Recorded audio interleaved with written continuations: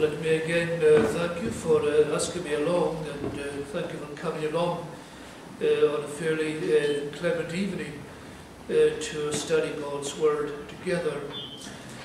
We're going to look at the life of Abraham during those next few months, God willing, and I want to turn tonight to Genesis chapter 12, and the section mainly from verse 1 to verse 8, the call of Abraham. But the story begins, in fact, in Genesis 11 and at verse 27.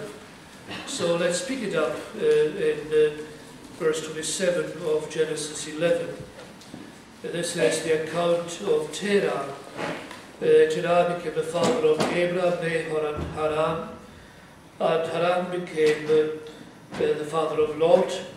While his father Terah was still alive, Haran died in Ur of the Chaldeans in the land of his birth. Abram and Nahor both married. The name of Abram's wife was Sarai, the name of Nahor's wife was Milcah. She was the daughter of Haran, the father of both Milcah and Iscah. Now Sarai was barren, she had no children. Terah took his son Abram, his grandson Lot, son of Haran, and his daughter-in-law Sarai, the wife of his son Abram, and together they set out from Ur of the Chaldeans to go to Canaan. But when they came to Haran, they settled there. Terah lived 205 years, and he died in Haran. The Lord had said to Abram, "Leave your country, your people, and your father's household, and go to the land I will show you. I will make you a great nation, and I will bless you. I will make your name great, you will be a blessing. I will bless those who bless you, and whoever curses you, I will curse. And all peoples on earth will be blessed through you." So Abram left as the Lord had told him, and Lot went with him. Abram was 75 years old when he set out from Haran. He took his wife Sarai, his nephew Lot, all the possessions they had accumulated and the people they had acquired in Haran, and they set out for the land of Canaan, and they arrived there. Abram travelled through the land as far as the site of the great tree of Moreh and Shechem. When the Canaanites were in the land, the Lord appeared to Abram and said, "To your offspring I will give this land." So he built an altar there to the Lord who had appeared to him. From there he went on towards the hills east of Bethel and pitched his tent, with Bethel on the west and Hai on the east. There he built an altar to the Lord and called on the name of the Lord. Then Abram set out and continued towards the Negev. May God bless to us his word. It's interesting to note that in all the main sections of the book of Genesis, there is no main section introduced as the story of Abram. That's why I went back to verse 27 chapter 11, because in fact what we have is the account of Terah. And it is within that section that the life of Abram is actually set. It's a story in a way of his father Terah and of his descendants. Let's remind ourselves of some general features, first of all, of this particular context. Remember how the story begins with the creation of the universe. And we find that in Genesis 1 and again in Genesis 2. And in those chapters, Genesis 1 in particular, the story of what scientists say covered millions and even billions of years is covered in very, very few verses. And then the story homes in on the human race of Adam and Eve, and it's lost down there again, and the pace is much reduced as we have a detailed account, Genesis 1 and Genesis 2, of the creation by God on the first human pair. So all this mighty rush to begin with, through the cosmology and the origins of the universe, and then the origins of the human race. And we have the story then subsequently the fall of the human race in Genesis 3, and a succession of divine judgments passed on the race subsequent to that fall, the expulsion from Eden, the judgment of Cain, the judgment in the flood, all these great moments of judgment. But the narrative is still looking at the race more or less in its universal aspect. After the flood, of course, only Noah's left, but Noah himself is there as representing the race in its entirety. And then it begins to narrow down until at last we come to the story of this one man, Abraham. So it's moved from cosmogony to the story of this one individual, this seed of the woman, Abram, and his story. And from that point onwards, having narrowed the story down to Abram, it will then broaden out down the New Testament to incorporate the multitude which no man is able to number. So that's the general movement of the story. Now, when we come to the story of Terah and Abram, let's pause for a moment over to further general points. First of all, the history and then the geography, because they're both, I think, quite fascinating. First of all, the history, the historical setting here. The consensus is that Abram lived around 2000 BC. Now, some of you may be more expert than I in these areas, and you may know that that is just a fairly rough generalization, but it's give or take perhaps 100 years or something on each side of that particular date, 2000 BC. And we may think, well, that's a very primitive community we're talking about, almost Stone Age savage we're talking about, but bear in mind that by any calculation, there has been civilization on this earth for at least 4,000 or 5,000 years prior to the arrival of Abram on the scene. If we adopt Ussher's chronology, which is the most conservative, we still have over 4,000 years of civilization. If we take the view of men like B.B. Warfield and James Orr, 19th century evangelical scholars, the human race was there 10,000 years before the Lord Jesus Christ. That gives even more time. So what I'm saying is that we may safely assume that for some 5,000 years prior to Abram, the race has been on earth, and there has been a progression in human civilization. And especially in this particular area, in the ancient Near East, civilization had advanced to considerable levels by this particular period. We know that there were some very large cities in existence long before Abram, with 200,000 people and sometimes perhaps even more. They invented writing.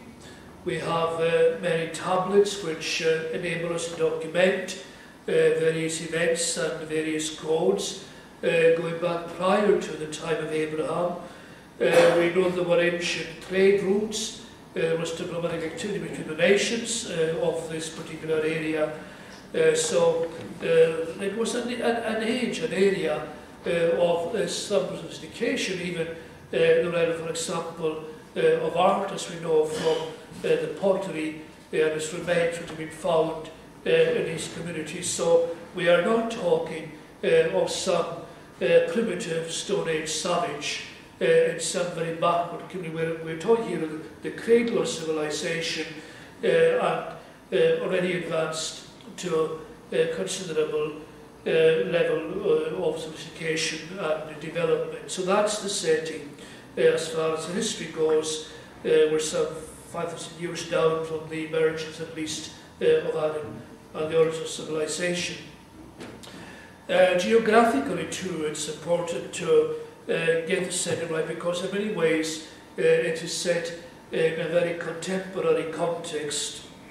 The story of Terah begins in Ur of the Chaldeans, and Ur, the word Ur itself simply means a city, but this city is named after the Chaldeans, and the Chaldeans lived in the estuary of the confluence of the rivers, the Euphrates, the delta of the Euphrates and the Tigris. And you realise that once we're talking really of southern Iraq. And this city of the Chaldees is said to have been located somewhere in the region of modern Basra, just to the west of Basra. There is a fair measure of confidence that a settlement is still there today.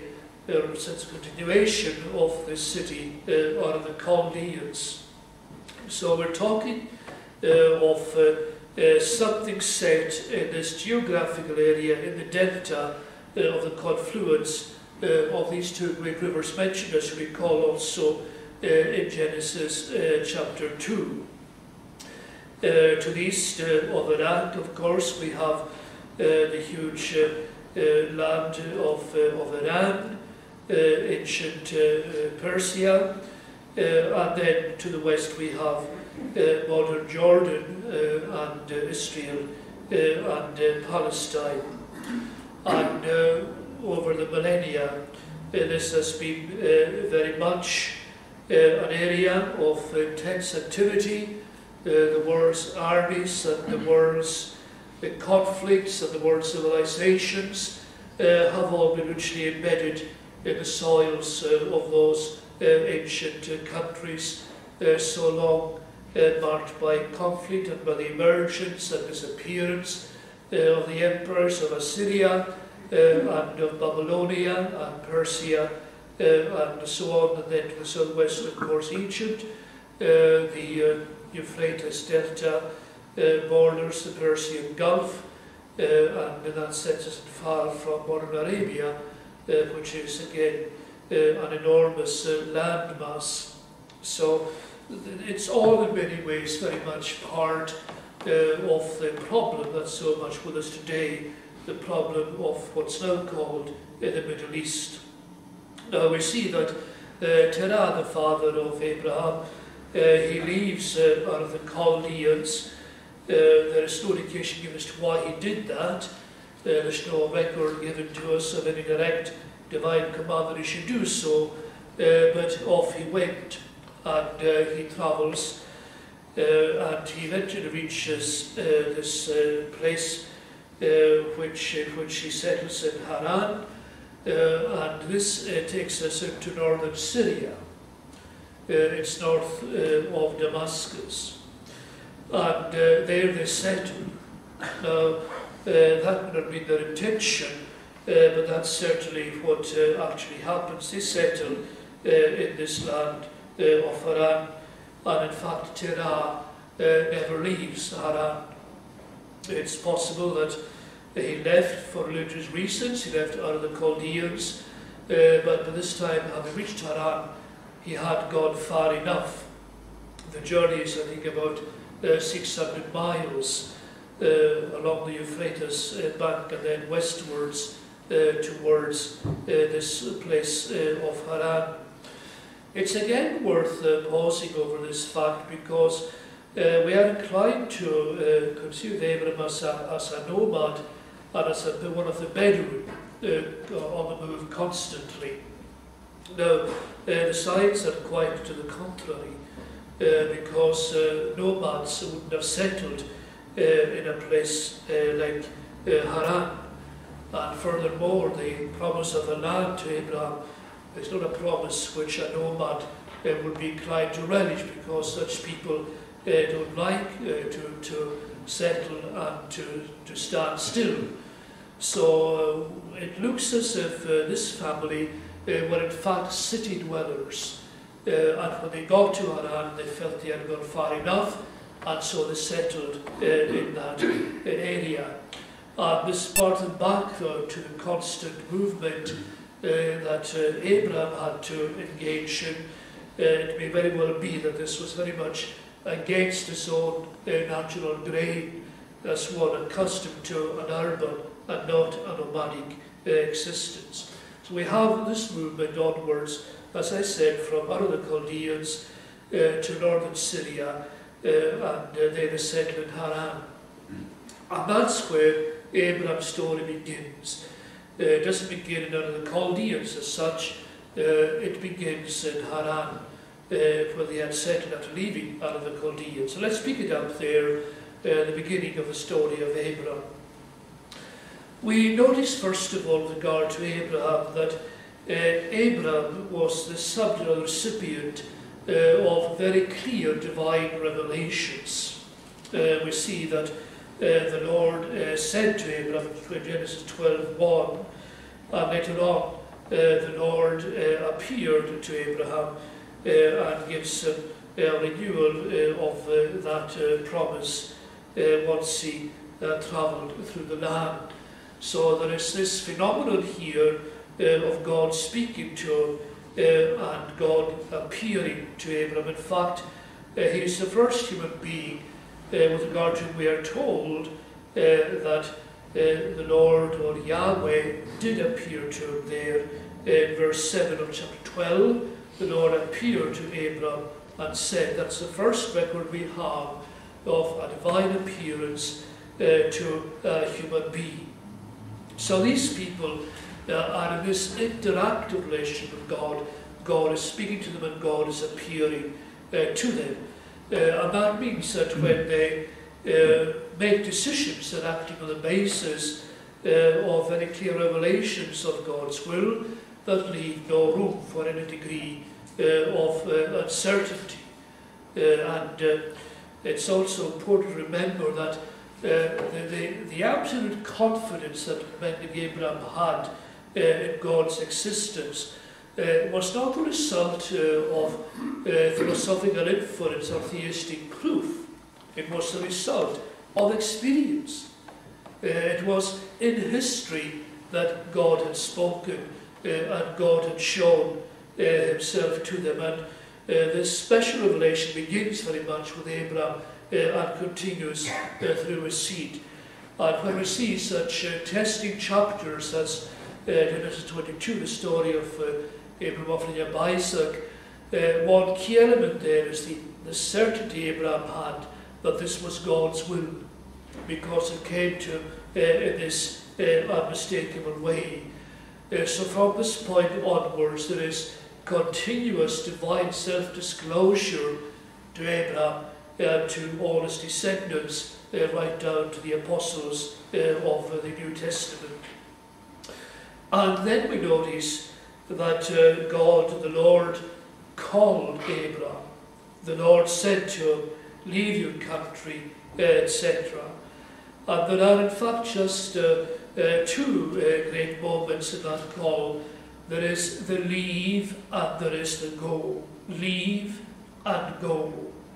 And he says to him there in verse 1, leave your country, your people and your father's household, and go to the land I will show you. There are 2 or 3 points in that. Notice first of all the imperative that he must leave. It reminds us that in all the commitment to the Lord, there is always an element of renunciation, of turning your backs on something. We find this also in the story of the Lord Jesus calling the early disciples, Peter and John, for example. They're the fishermen, and he says to leave their nets and to follow him. The same again with James and John, the sons of Zebedee, and they leave their father in the boat and the hired men, and they follow the Lord. Again, Paul, with regard to the Thessalonians, says that they turn to God from idols. Always that element of turning your backs on something, when we turn our faces towards the Lord, this change of direction. Now, I spoke earlier on of the separation that had the narrative homes in on just this one individual, Abram, here. And it looks as if God's purpose is to set this man apart and his descendants, and then subject them to a particular destiny and educational process which can be completed and carried on only in the context of separation.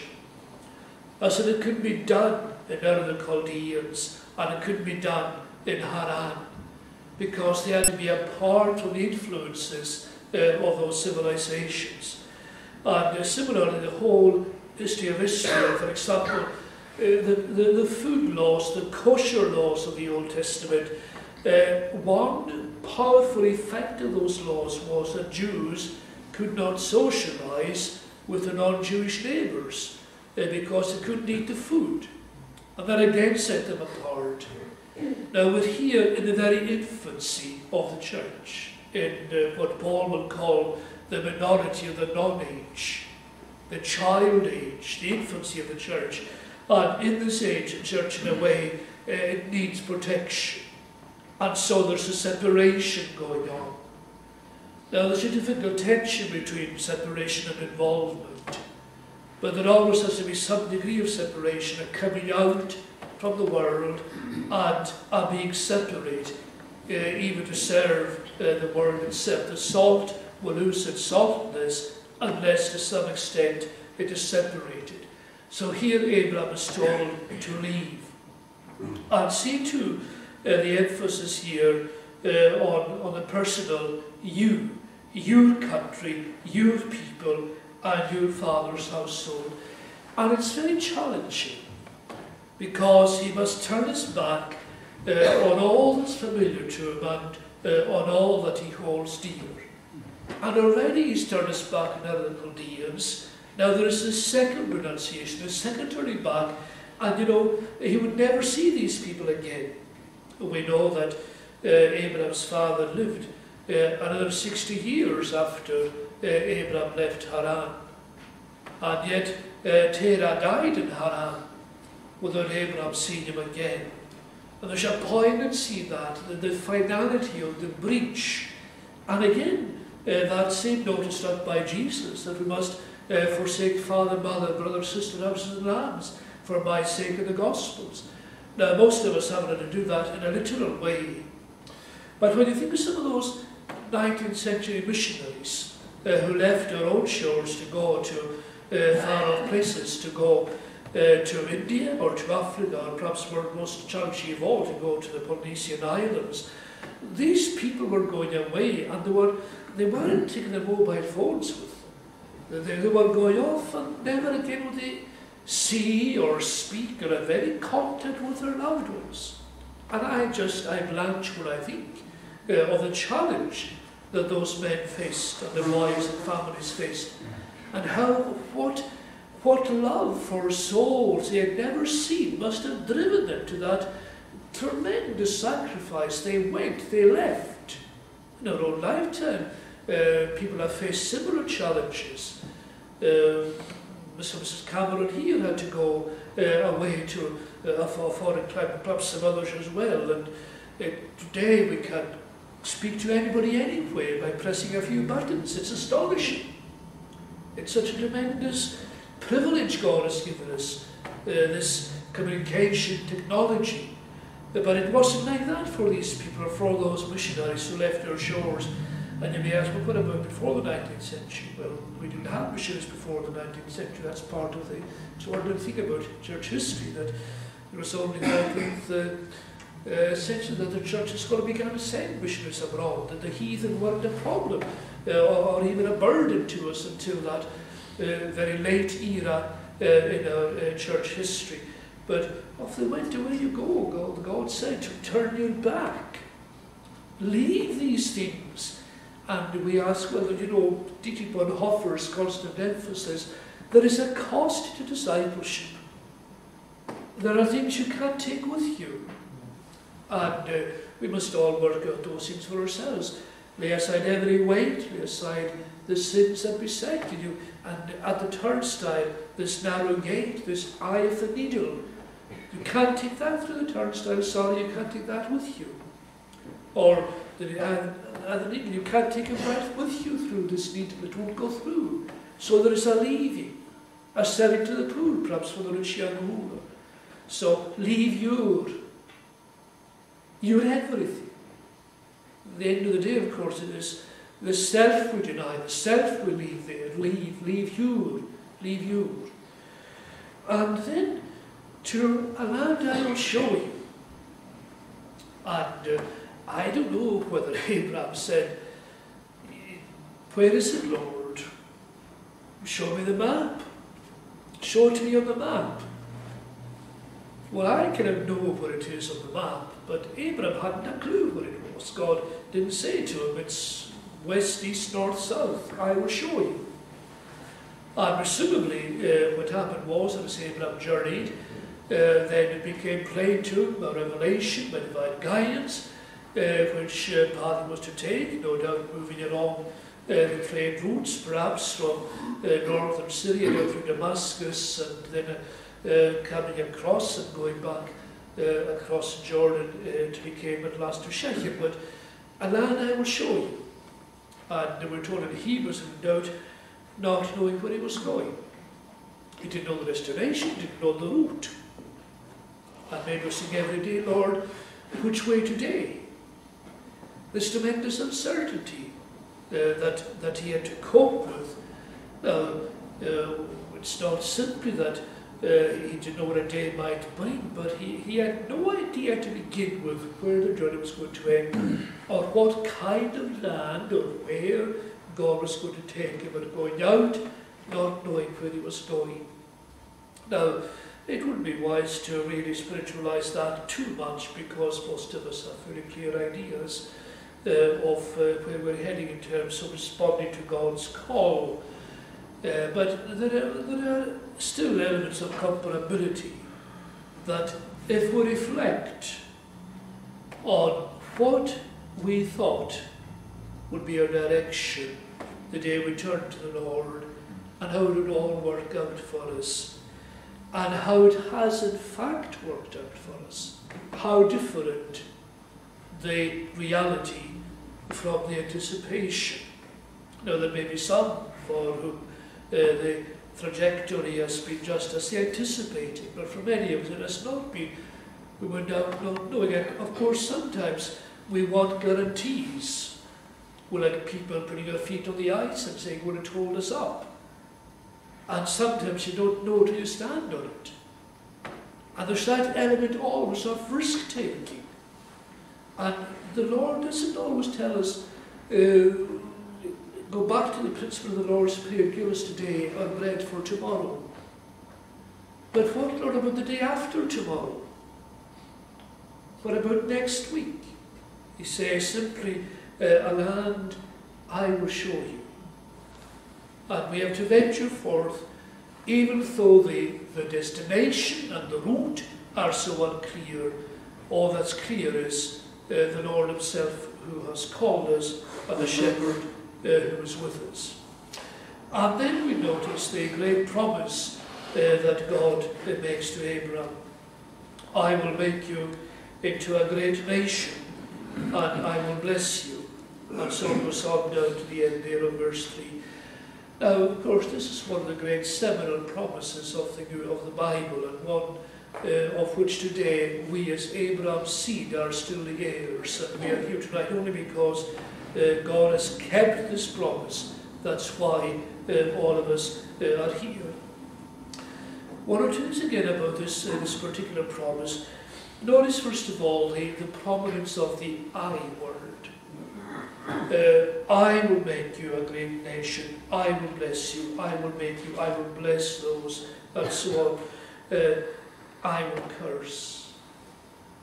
None of this is to be simply evolution or accident or Abram's own achievement. The whole thing is related to divine initiative and to divine activity, I will make you into a great nation. This personal commitment on God's own part. And you know, that again brings in so many elements of unpredictability. You know, at the time of the millennium, when we were all so excited by various things, good and bad, so many of us were tempted to expatiate and to dilate on the church in the next millennium, and the this in the next millennium, and so on and so forth. And we were perhaps assuming that one could extrapolate from where we are today to where we'll be in 100 years' time, that somehow the future is in the past. And there'll be some logical development. It happens in science too. Can you predict where science will be and what new gadgets we'll have in 25 years' time? And you know, we've all had to realise that these predictions are so absurd. Because God will take us where He wants to take us. This great I word. We've seen such amazing things. We've seen, for example, the collapse of the Soviet Empire. There was nothing in 1970 to indicate that that was about to happen or would happen in the next couple of decades. And we've seen the unimaginable horror of 9/11. There was no way you could tell it was going to happen.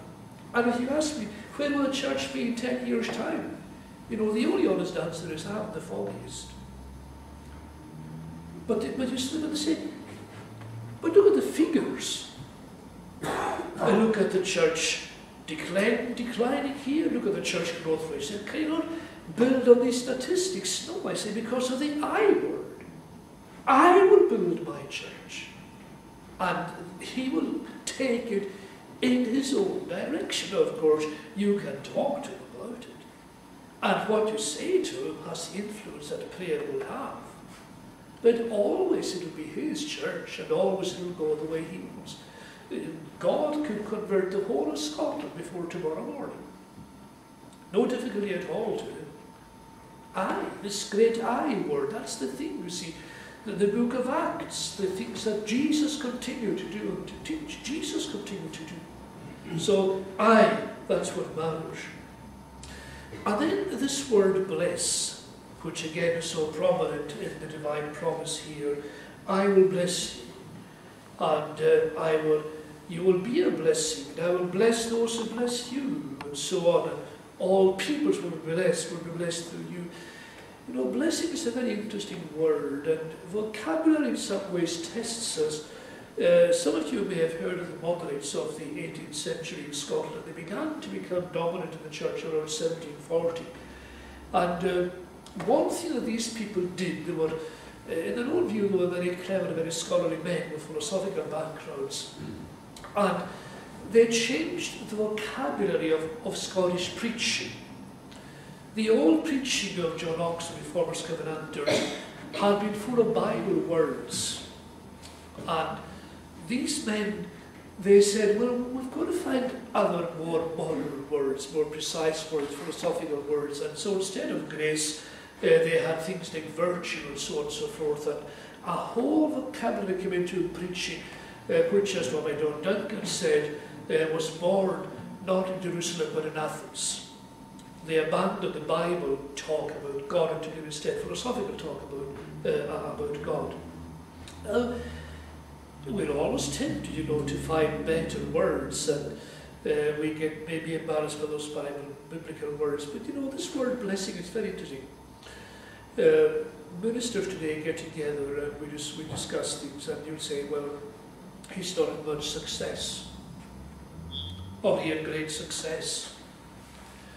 Or maybe a little less blatantly, great encouragement, or great growth or no growth.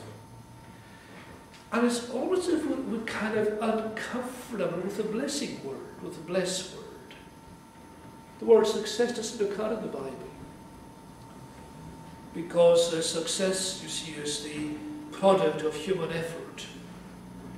you will never succeed in converting souls. You never really have a successful ministry. You may have an encouraging one, but you never have a successful one. Because you plant, you water, depending on your role, but God gives the increase. And God doesn't even call his own increase success, but blessing. And it's quite challenging when you get back to this notion that what we need is the divine blessing, that God will bless what we're doing. And get away from the success idea, this humanistic idea that depends on our own management, our own efforts, our own skill and so on. Not success, but the divine blessing. So those two general points, the I word here, and the blessing word as well. And he tells Abraham this, first of all, I will make you a great nation. Now, you know, that's pretty banal, in some ways banal, I guess. But remember the circumstances here. Here is a childless couple, and this man is already 75 years old. And God is saying to him, I'll make you a great nation. And Sarah's barren, and she's beyond the age of conceiving children, and God gives this promise. Now, where this, you know, is ordinary human composition, especially in a Western world, we'd have the news, the guys, we ask them, what's your reaction to this? So the word name was reaction, simply factually, I'll make you a great nation. Surely you would say that, but I'll make you a great nation. You're old, she's barren, but I'll make you a great nation, God says, the Lord says to Abram. And the whole nation idea too is interesting, because they had come there from out of the Chaldeans, so in that sense they were part of a nation, and the nation didn't exist, but you'll be a nation. You know, sometimes you see folks saying, it's great to be a family again. But that's not the thing here, but to be a nation. A nation, not simply a race, a tribe, you know, part of a nation, like the clan Macleod, or clan whatever. Not even a clan, not a family or a clan, but a nation. A nation with its own country, that is its own landmass, with its own language, with its own history, with its own culture. That's what I will make you. I will make you a nation, God says to Abram.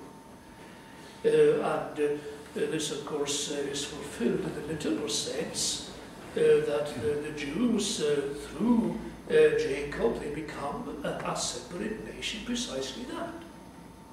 And to this present day, they've got all those attributes, they have a country, they have the language. They did a marvelous job in reinventing their own Hebrew language, from the Yiddish of Middle Europe to modern Hebrew. They have their own language, they have their own history, they have their own culture, they are a nation. But then, of course, transcending that, there is the spiritual nation, the seed, the believing seed of Abram. So indeed, in two ways, this promise was fulfilled. And you say, well, Abram became all the Jews down through history, and they're all fulfillment of this promise, I'll make you a great nation. But then think of that other nation, that kingdom, not of this world, that Abram in fact was seeking, the city with foundations. He sought that city. And in that city, a multitude that no one can number, the incalculable seed of Abram on the spiritual level, I will make your name great. And the promise at that point is absolutely sheerly incredible. Am I going to be a nation? I don't even have one child. How can I be a nation? But that's what God says to him. And it's fulfilled not only in one sense, but in two senses. In the physical sense and in the spiritual sense, God makes him a great nation. And I will make your name great. I sort of thought, at first I wouldn't bother raising that point because it doesn't seem so important. But it's an extraordinary nevertheless, that going back to 2000 BC, virtually the only name we know from this whole era and from this whole community is that of Abram. And the others we know about only because of their connections with Abram. It's interesting to know that people who are famous in their own day and who are completely forgotten. Mary, who anointed the Lord Jesus with the ointment, she was told that her name would remain immemorial. And you think of all the people in her day who were so famous, powerful people in the headlines that people are afraid of them, and people in awe of them, and all forgot. God makes names great. Of course, the point is that his name was in the book of life, in the Lamb's book of life. It was engraven on the palm of God's hand. God knew, God singled him out, God noticed him. In some ways, that's the simplest statement of what we mean by election. Election is God noticing people. Before in eternity past, God noticed him. And God said, I'll make this man famous, I'll make this man great. And he will be so famous. And even in the Gospels, his name crops up time and time again. And heaven is defined as being in Abraham's bosom. Such a great name. Heaven is being with Abraham. So great is this man. I will make your name great. And perhaps we ourselves might be a little more patient with our own names and we decide to leave our reputations with God. I will make your name great. Just leave it there. And then he says, you will be a blessing, and all peoples on earth will be blessed through you. Now there is a difficulty with the translation of this, and I'm not competent in this Hebrew language to pronounce on it. It may be that it means that in you they will all bless themselves, which grammatically is okay, but I think historically is quite untenable because people don't all bless themselves by Abraham. Then there is the reflexive, that there is the passive of that being blessed, they will be blessed through Abraham, or they will find blessing through Abraham. Now, either of those renderings, that in Abraham all the nations will find blessing, or by Abraham all the nations will be blessed, either of those translations, I'm told, will do. Now, the point here is that the blessing promised to Abraham was not limited to himself, but through Abraham, through this call, blessing is going to come to the whole world. You can do two things with that. You can take it backwards and you can take it forwards. Backwards it goes into the first gospel words spoken in Genesis 3 when God said to the serpent, the seed of the woman will bruise the serpent's head. And here is the seed of the woman through whom the serpent will be crushed, and as a consequence the whole human race is going to be blessed. So Abraham is the bearer of the woman's seed. The other fascinating reference here is the Great Commission, Matthew 28. Go, make disciples of all nations. And I'm fairly sure that there is an echo in that language of this promise to Abram. That the promise that God gave to Abraham with respect to all nations will be fulfilled through the gospel preaching of the apostles and of the subsequent Christian centuries. And that means, of course, that part of our encouragement as we begin to preach and to evangelize is that it is covenantal. We are simply moving along the lines that God himself has indicated. God has promised to bless all the nations. Why are you going to these nations? To all those Gentile nations? Why are you going? Because God has said that through Abram they're going to be blessed. There's a reference also in Galatians chapter 3 that's pertinent to this. that Christ redeemed us from the curse of the law, being made a curse instead of us, that the blessing of Abraham might come upon the Gentiles. The Abrahamic blessing comes through the work of Christ on the cross of Calvary. And if you ask, well, what was the specific blessing that came through Christ? It is this, that we might receive the promise of the Spirit through faith. So what's happening there? We have the fact that the crucifixion is set in the context of this great promise, that the promise of the Spirit is also set in the context of that promise, and that world mission is set in the context of this Abrahamic promise. The blessing of the nations is a blessing through Abram's seed. And the movement towards that blessing began in this moment recorded in Genesis chapter 12, in the call of Abram, all the nations blessed through Abram and through his seed. And then there is this other side, this more solemn side of things, which I would not be permitted to overlook. Whoever curses you, I will curse. And that doesn't give me any particular pleasure, I should say, but it is still a reality. To go back again to Genesis, the encounter between God and the serpent, I will put enmity between your seed and her seed. Well, it's not an accident that enmity is there. We have no right to make a truce with the world or to have some kind of armistice. I will put enmity. God has put the enmity between the two seeds. And in the last analysis, the triumph of the woman's seed involved the destruction of the serpent and of his seed. So yes, there is this other risk, this peril that is run by those who curse Abram and his seed. Now, part of what one has to say there, of course, is that anti-Semitism itself runs a risk of coming under the divine anathema. That is the cursing of Abraham's physical seed, but also the cursing of Abraham's spiritual seed, the believers in the seed, the Lord Jesus Christ.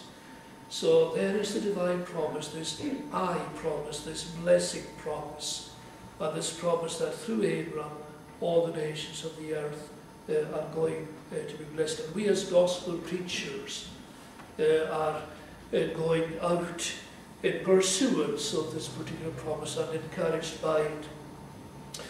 And then we see Abraham's response. So Abraham left as the Lord had told him, and the Lord too went with them. Now, the compliance is interesting, you know. Just as the disciples in Mark chapter 1, for example, or John chapter 1, how when the Lord Jesus calls them, they immediately leave their nets and they follow him. And of course, sometimes there are those of us who want to negotiate with the Lord when he calls us, and we want to say, well, let me bury my dead, or I will hear you at a more convenient season, or I've got this to finish, can you wait a little, so on, or I will go if I can do this, or take this with me, and so on. No, he says, he left as the Lord had told him. And that means we leave when the Lord tells us, that the divine summons, the gospel summons, brooks neither delay nor negotiation, but it requires instant and immediate compliance. And I'm interested too in this in Genesis, in chapter verse 4 of chapter 12 here, that Abram didn't go alone. Lot went with him. And he took his wife Sarah, his nephew Lot, all the possessions and the people they had acquired in Haran, and they set out for the land of Canaan, and they arrived there. I will make you a great nation.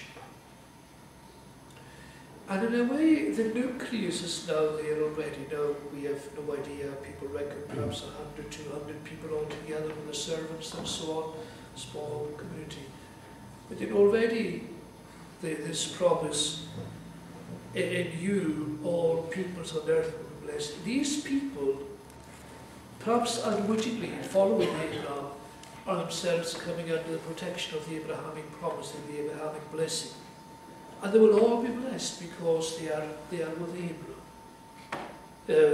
Already he is gathering to himself this community.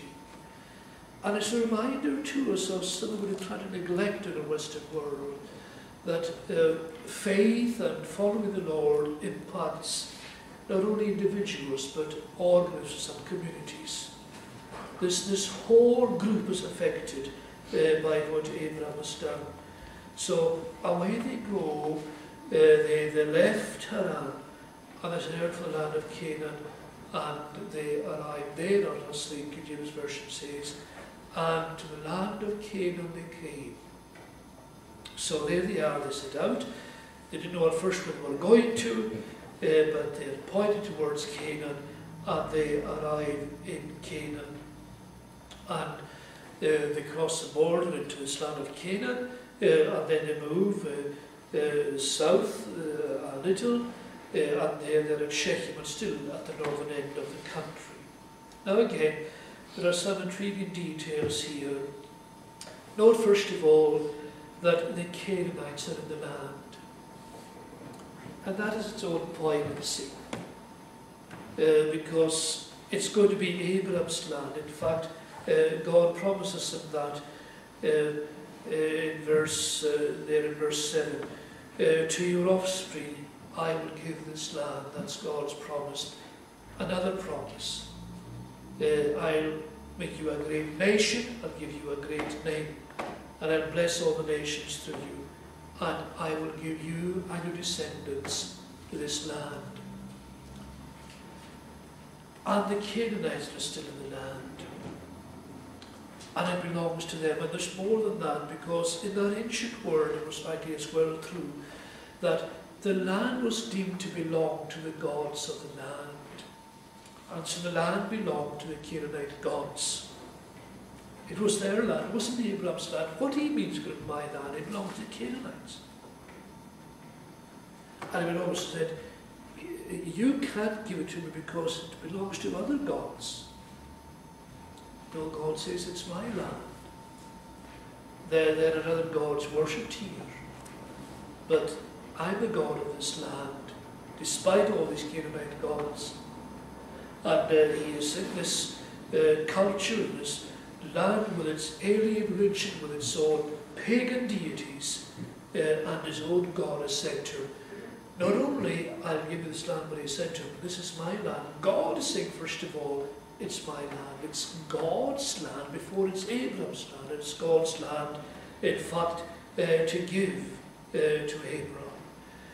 And then we see that in the wake of that particular promise that God has given, in verse 8 we see that he pitched his tent. And the Hebrews then picks up on this, and it reminds us that he was a sojourner. He didn't own anything in this country. In fact, to his dying day, all that he owned here was a burial plot for Sarah and nothing else. That was all that he had. But he pitched his tent because he wasn't going to stay in the land. It was his land. One day it would be his land, and part of the glory of it is the divine schedule. How long it would take for this promise to be fulfilled. And Abram would never see it. It would never be his land. None of it would be his land.